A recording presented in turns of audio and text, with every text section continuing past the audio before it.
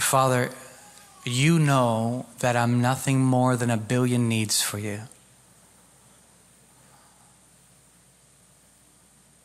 So this is what I ask you. That you would wear me like a glove and speak to your people with love.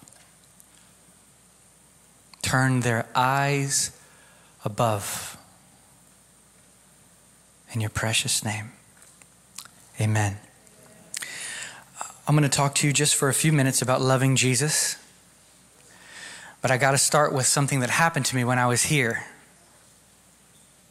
Sometimes when I come to preach in a region, God will do something to me that has to do with the people that I'm going to speak to. In this experience, I was quiet, just holding my heart upon the Lord. My favorite thing to do on the earth is to recognize His presence. Not try to enter His presence, not try to call His presence down, but just recognize He is present. And just linger there, aware of Him. And as I was doing this, just enjoying the sweetness of His presence, simply like this, I was taken into the woods. And I saw something moving very quickly in the woods. And I'm looking at it go through the woods. And as soon as I lock eyes on it and I realize it's Jesus, He stops when I recognize Him.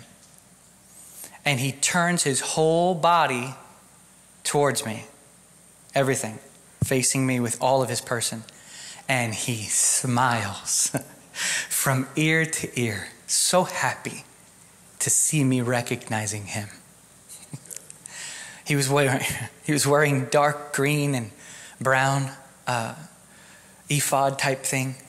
He was like a priest garment in a sense, but it was very humble. He was a little unkept, but He was so happy to see me. And somebody came up to me, I didn't put it together. Somebody came up to me yesterday and said, "You know, you're in Woodland." I'm like, oh my God, I didn't even recognize that. But when she said that to me, I thought, wow. And she says, you should look into this a little bit more. It may be more than what you're thinking. And so I did. I just turned my heart towards the Lord. And I feel like what this woman was encouraging me to, and what Jesus was showing me, is that what He wants to do in Woodland is to make a little bit of wrestling to see if they'll turn their attention to Him.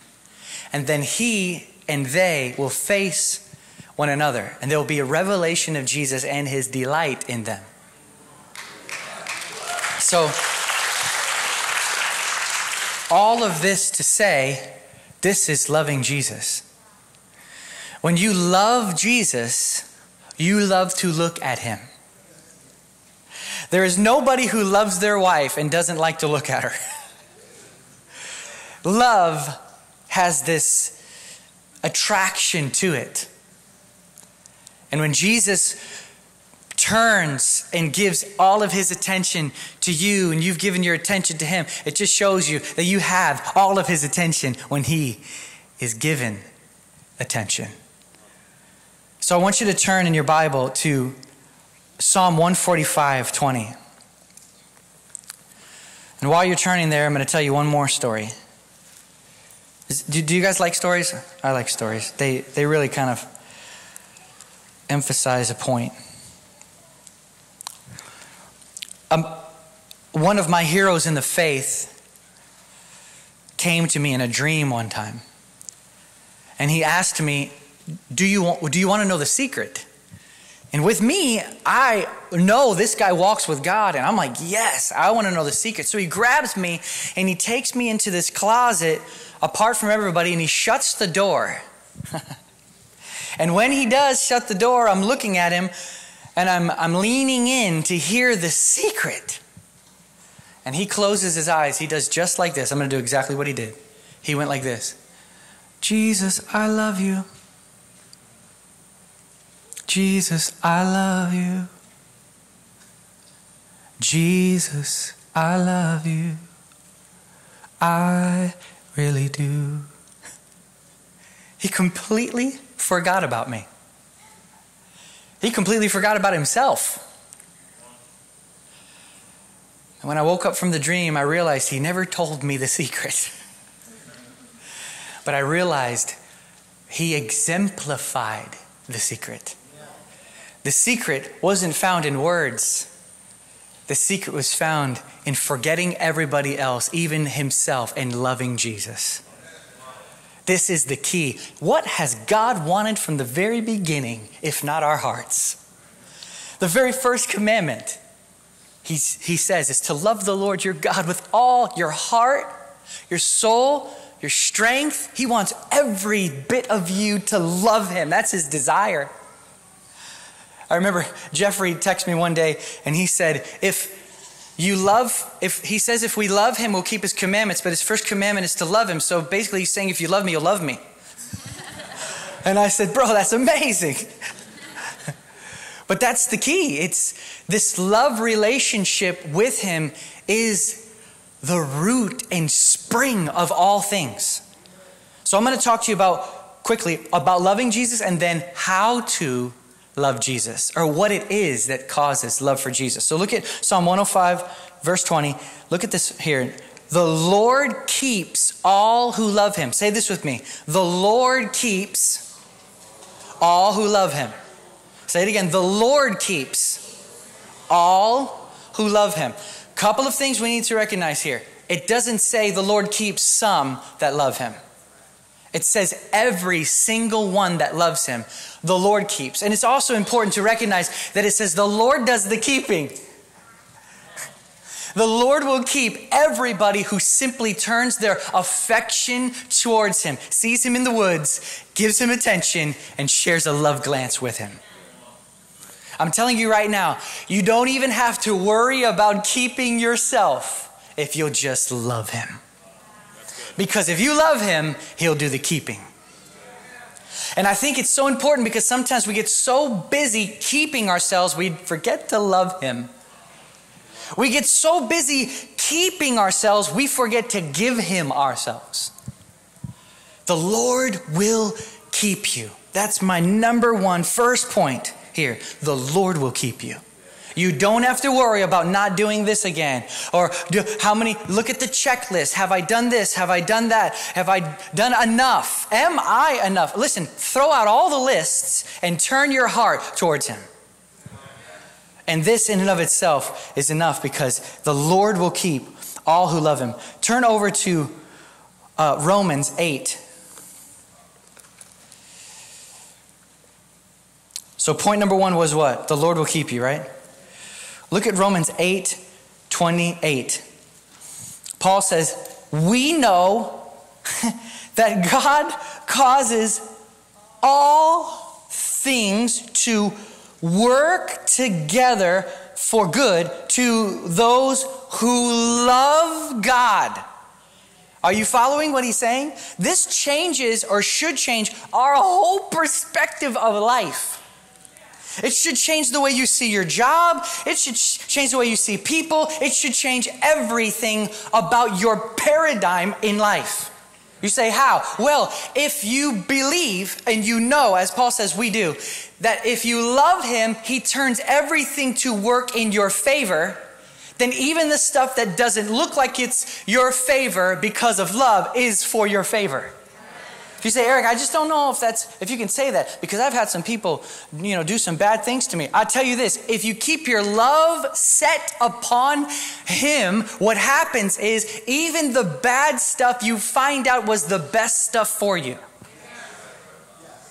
How many can say in this room that 2020 was amazing for you? Okay. Because in one sense, the loving of the Lord causes the Lord to keep you and to supernaturally and sovereignly turn everything to face your good. Do you remember when Jacob and Laban have this deal? And Jacob has favor because he loves the Lord. He has favor on his life. And Laban wants to twists things and he goes, you know what? I'm going to give you something, but I'm going to keep the good sheep. You can have all the bad ones. So the bad ones that come out that are spotted, those are yours, bro. I'm going to keep the good ones. So God causes all the sheep to come out spotted. So everything goes to Jacob. So he's like, you know what? Forget this. I'm taking all the spotted sheep. You're going to take the good sheep. So God switches everything around to have everything be good sheep so that Jacob gets everything. In other words, there's somebody sovereignly working underneath the ground on your behalf when you simply love him. Does it make sense? Do you know how it's going to work out? No, but you have faith in the one that you love. It should change everything. Your boss is mean to you. Well, he's working in my favor. He works for me. Eric, I don't understand. How does he work for me? Well, his harsh treatment of you, the Lord turns all things to work together for the good of those that love him. You keep your heart set on loving the Lord and all things serve the purpose of God for your life. This is incredible, isn't it? We can trust God to be sovereign enough to make sure that every raindrop hits its appointed target. And that all things are his servants. If you look back throughout your life, hindsight's 2020, is it not? You begin to see how God's hand was and his fingers were in everything. You're like, what in the world? Some of you in this room can tell me stories of how God was working things in your favor before you were even saved. How many of you can say, God was grooming me for everything he had for me before I even looked at him?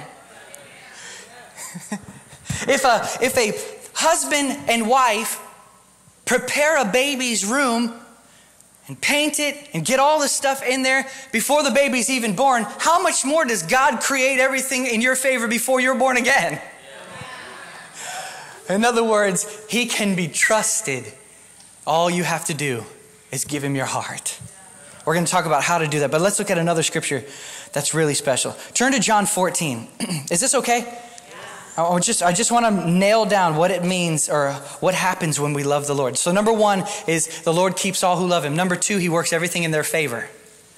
Okay? Look at John 14, verse 22.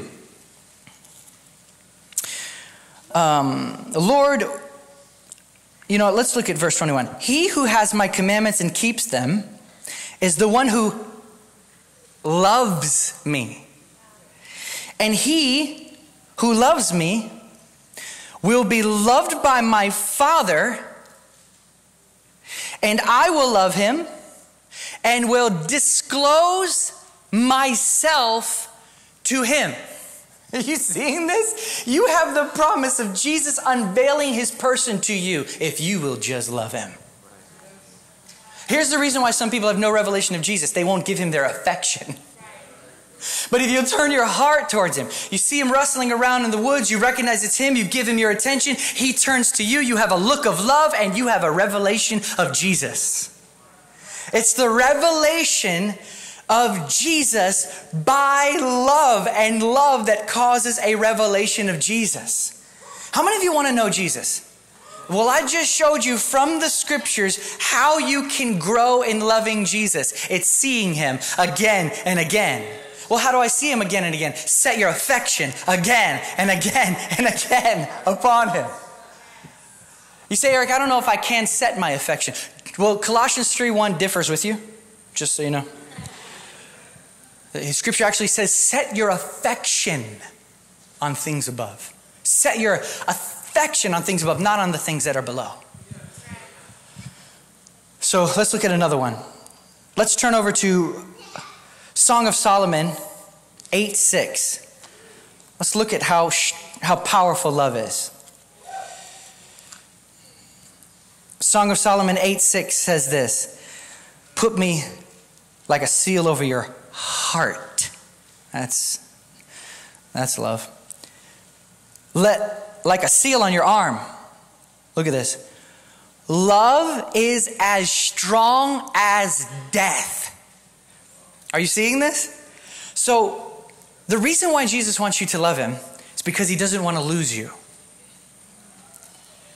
See, if you know anything about your resolve only dissolves. Do you notice that? Did you hear what I just said? Your resolve always dissolves. You know you're growing in dependency when you realize that even your decision isn't strong enough. You need Jesus. Love, heart affection, is as strong as death. He wants a bond unbreakable. I believe Jesus' connection with his Father while he was on the earth was love connection.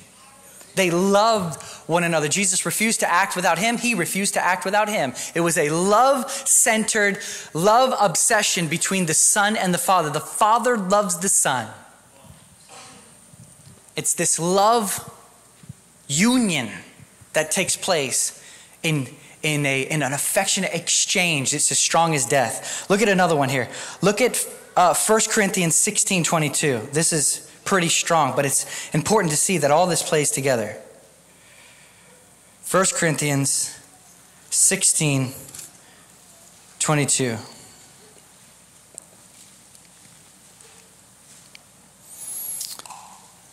The grace of the Lord Jesus Christ be with you. My love be with you all in Jesus Christ. There is, look at verse 22. If anyone does not love the Lord, he is to be accursed.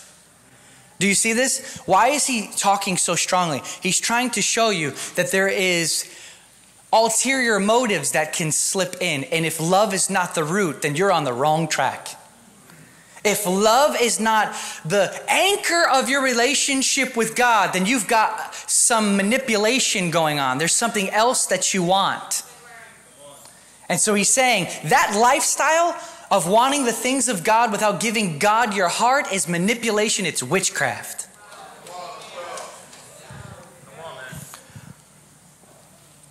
Let's turn over to 1 John 4:19. We're going to switch now into how to love God. So did I convince you that loving God is important? Not that you didn't know that. Loving God will keep you, right? Point number 2, does anybody know? Point number 2. Point number 1 was keep. Number 2, he'll turn everything for your favor. Number 3, what was it? Love is as strong as death, right? Is that what it was? Or no, he will disclose himself to you. And further on, he says he will make his home on the inside of you. You want to know the presence of the Lord? It's linked with love. I want to be a dwelling place for God. God only dwells where he's loved. You become a habitation to the degree that he has your affection. It's very important. Now look at verse 19 of 1 John chapter 4. 1 John 4:19. Look at this. It's amazing. We love because he first loved us. And many of you have read this many times. It's important to realize that there is no loving Jesus without a revelation of Jesus' love for you. All your love for Jesus comes from how clearly you can see he loved you. It is only in seeing how much God loves you that you are able to return that love to God. Andrew Murray said, the love with which I love God and my brother is the love with which God has loved me. In other words, the more that you receive God's love, the more you're able to love God. It's so important to realize this. You say, Eric, but all right, I understand that God loves me. Well, I encourage you to look deeper into his love, because it will quicken more love in your heart for him. And you'll find more and more of his reality of love working in your heart. Look at John 15, verse 13. Is reading the Bible okay with you guys? In some places they don't even want to open the Bible, but not you guys. John 15 verse 13 says this, greater love has no one than this, that he would lay down his life for his friends. So if we love God by seeing God has loved us, we see the greatest demonstration of love was him laying himself down for us. So you're saying, Eric, what are you pointing us to? I'm encouraging you to remember the gospel. And as you remember the gospel, it will keep love alive in your heart. There's actually a portion in Song of Solomon where the bride, that's us, falls asleep and becomes negligent towards the Lord. He comes looking for her. He speaks out, but she's sleeping. So he comes and he knocks. She doesn't respond to his voice, so he knocks. She doesn't respond to the knocking. So you know what he does to try to get her attention? He reaches, the bridegroom, reaches his hand through the door. He reaches his hand through the latch. He's trying to show her something. Christ, our bridegroom, has nail-pierced hands. He's trying to say, remember my works in your life. Remember what I did for you. Remember my display of love by my nail-pierced hands and the works of my God on your behalf. And you know what happens when she sees his hand? The scripture says her feelings were aroused for him. A lot of us become numb because we've moved past the gospel. A numbness starts to set in because we've become more prophetic. Do you know what I mean? We want the more cool things.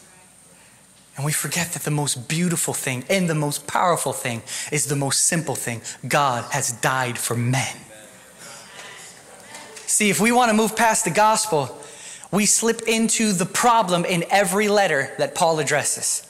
If you look at every letter that Paul writes, his solution for all of them is remember the gospel, remember the gospel, remember the gospel. And it is as you remember the gospel that you fall in love with Jesus. Turn to Revelation chapter 2. Actually, let's look at chapter 3. So it says here, 2. Yeah, you're right. You were right. 2. So it says, to the angel in the church of Ephesus, write, to the one who holds the 7 stars in his right hand, the one who walks among the 7 golden lampstands, he says this, I know your deeds. This means he knows your life. And your toil and your perseverance, and that you cannot tolerate evil men, and that you put those to test who call themselves apostles and are not. You found them to be false. You have persevered, and you have endured for my name's sake and not grown weary. Isn't that a great church? They're toiling. Toil means perseverance in the midst of pain. There's resistance, and they won't stop. They're like Marines who take the beachhead. That's what these guys are like. And their doctrine is clean too, because they're able to tell who's false and who's not. They don't even tolerate an evil man in their midst. So they stay away from sin. Their doctrine is clean, and they persevere. We'd think these guys are nailing it, right? Look at what Jesus says to them, to these guys. He says, I have this against you. You've left your first love. Which shows me something, that just staying away from sin doesn't mean you love Jesus. Persevering in the midst of pain doesn't mean you love Jesus. Your doctrine being clean doesn't mean you love Jesus. Because Jesus says, you've left your first love. You kept all these things going, but you left me. Look at what he says here. He says, you've left your first love. Therefore, look at the word he uses here. Remember. Remember from where you have fallen, and repent and do the deeds you did at first, or else I'm coming and I will remove the lampstand out of its place, and yes, unless you repent. Do you see how important this is? It's not just like loving Jesus is, 90% of the Christian life and there's 10% other things. Or, like if you love Jesus, just make sure you're loving him while you're doing all the stuff. Jesus is saying, if you don't love me first, everything's worthless. G. Campbell Morgan said, God only accepts service that issues out of first love. He also said, no amount of activity in the king's service will make up for the neglect of the king. In other words, Jesus is saying, if I don't have your heart, I never got what I wanted. If I don't have your heart, what did I die for? Your works? No. What did I die for? So you would know what's right and what's wrong? What did I die for? So you would just stay away from sinning? I died so that I could have your heart. And as St. Augustine says, Christ has stolen my heart and ran away to heaven with it. That's the essence of this Christian life, is a love relationship. So let's look at Romans 5 and then we'll be done. If that amazing piano player could come up, that'd be great. Romans 5.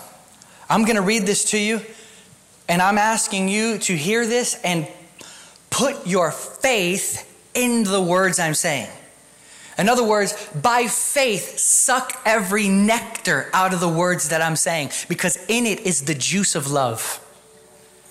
In it is the medicine for your heart. In it is the remedy for lack of love for Jesus and a numb heart.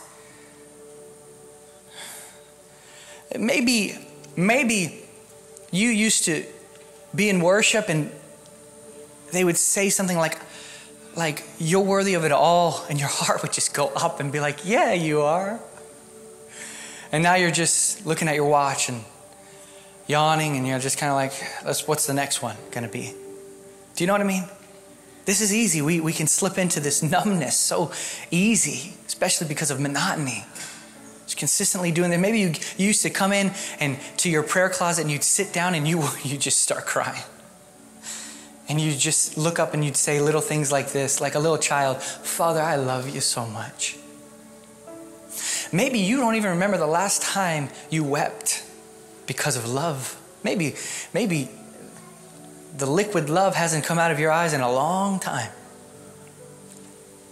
Maybe your heart is not so tender as it used to be. I'm going to read you something, and if you by faith will suck every nectar out of it, you'll be filled with love for Jesus. Do you want to hear it? For while we were still helpless, Christ died for the ungodly. For one will hardly die for a righteous man, though perhaps for a good man someone would dare even to die. But God demonstrates His own love towards us in that while we were still sinners, Christ died for us. Much more than, having now been justified by His blood, we shall be saved from the wrath of God through Him. For if while we were enemies, we were reconciled to God through the death of His Son, much more, having been reconciled, we shall be saved by His life. And not only this, but we also exalt in God through Christ Jesus. Through Him, whom we have now received the reconciliation. Therefore, as through one man sin entered the world, and death through sin, and so death spread to all men because all sinned.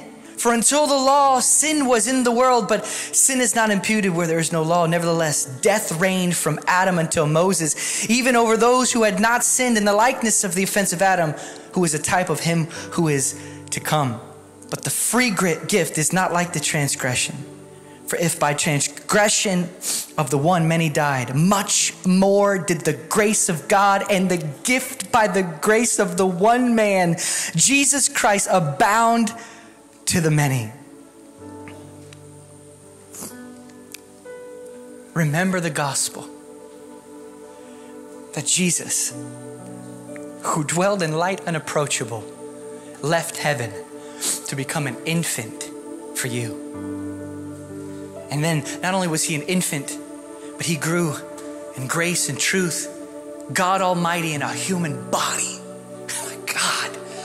God Almighty in the restrictions and frailties of a human body for you.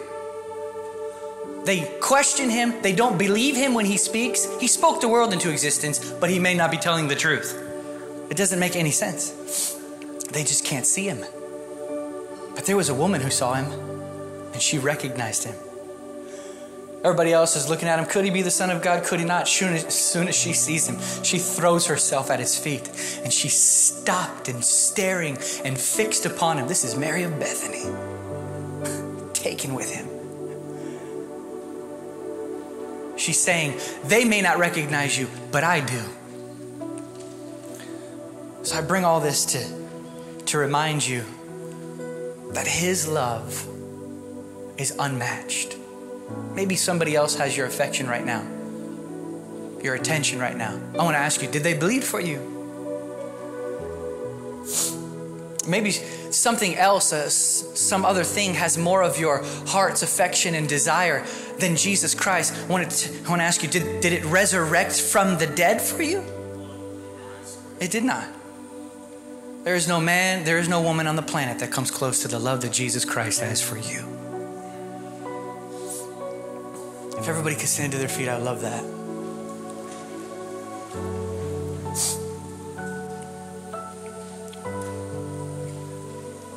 And I want you just to put your hand on your heart. And I want you to pray with me, and I'm going to hand it over to Aaron.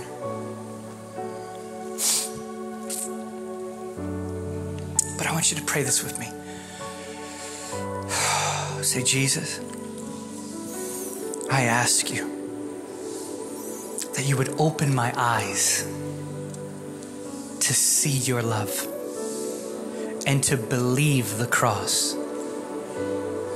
and send the Spirit into my heart and shed abroad the love of God. I ask you to help me to live remembering the gospel, that I might live with my love being quickened again and again. In your precious name, in Jesus' name. Amen. Can we just worship just for a second? Just begin to just open your mouth. We're done, but we're just going to spend this last little bit at just, oh, how I love you. Oh, how I need you. Pray. Yeah, just lift your hands, your heart. Oh, how I need you. Oh, how I love you. Oh, how I need you.